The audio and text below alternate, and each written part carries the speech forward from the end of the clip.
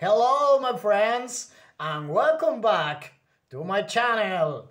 It's time to story time with Mr. Julio. Yes, and today we have the number 4 of Mr. Man collection by Roger Hargreaves. Today we are going to know who is Mr. Nosey. Mr. Nosey liked to know about everything that was going on. He was always poking his nose into other people's business. Mr. Nosey was the sort of a person who, if he came upon an unlocked door, couldn't resist looking through the keyhole to see why the door had been locked.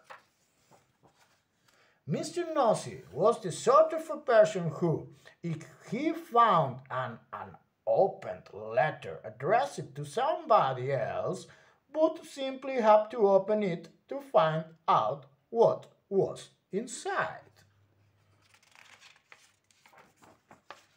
Mr. Nosey was the sort of a person who, if he was sitting reading his paper on a train, would much rather read the paper of the person sitting next to him. Naturally, as you might well imagine, Mr. Nosey was not very popular. People didn't like the way in which Mr. Nosey would pick and pry into their affairs. They didn't like it at all, but did that stop Mr. Nosey picking and prying? It didn't. Mr. Nosey lived in a funny, tall, thin house in a place called Tiddletown. The people of Tiddletown decided that Mr. Nosey was becoming much too nosy, and so they held a meeting to discuss what to do about him. "We must find some way of stopping him being so nosy," said old Mr. Chips, the town carpenter. "That's right," said Mrs. Washer, who ran the Tiddletown laundry. "He needs to be taught a lesson." "If only we could think of a way to stop him poking his nose into everything," said Mr. Brass, the painter. And then a small smile spread over his face. "Listen," he said, now grinning, "I have a plan." All his friends gathered around to listen to his plan. The following morning, Mr. Nosey was out walking along Tiddletown House streets when he heard somebody whistling behind one of the closet doors. "I wonder what's going on here," he thought to himself, and tiptoeing up to the door, he quietly opened it and peeped in. Splash! Went a very wet paintbrush right on the end of Mr. Nosey's nose, covering it with bright red paint. "Oh dear, I'm sorry," said Mr. Brush, who was painting the inside of the door. Poor Mr. Nosey had to go straight home to try and remove the red paint, which was very difficult and rather painful. Mr. Brush chuckled to himself. The plan had begun.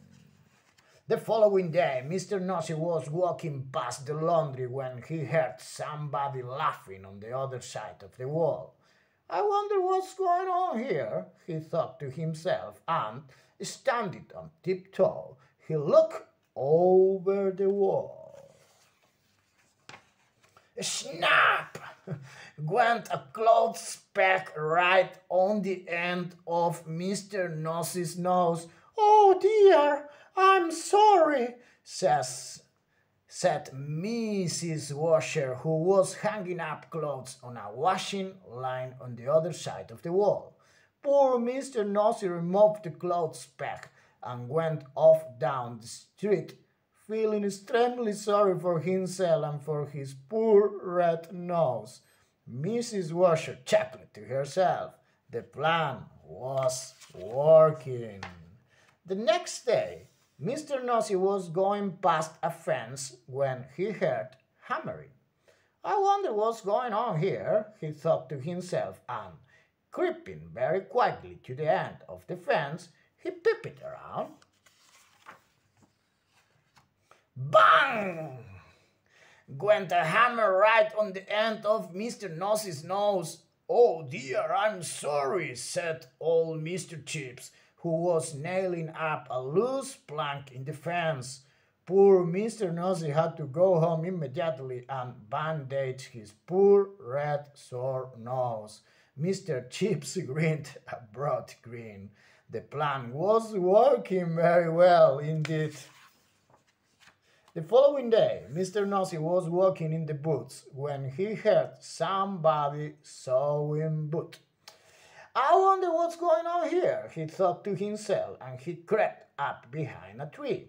He was just about to peer out from behind the tree when it suddenly occurred to him that if he did, something very nasty might happen to his nose, and so he went on his way without being nosy. Behind the tree, with a sore razor in his hand, stood Mr. Hart, the farmer. When he saw that Mr. Nosey had gone on his way without being nosy, he laughed and laughed and laughed. The plan had worked. Mr. Hart hurried into Tiddletown to tell everybody. The plan really had worked because after that, Mr. Nosey stopped being nosy and soon became very good friends with everybody in Tiddletown. And that is the end of the story, except to say that if you are ever tempted to be as nosy as Mr. Nosey used to be, you'd better expect one thing. A sore nose! Thank you so much, and bye-bye with the next Mr. Man story.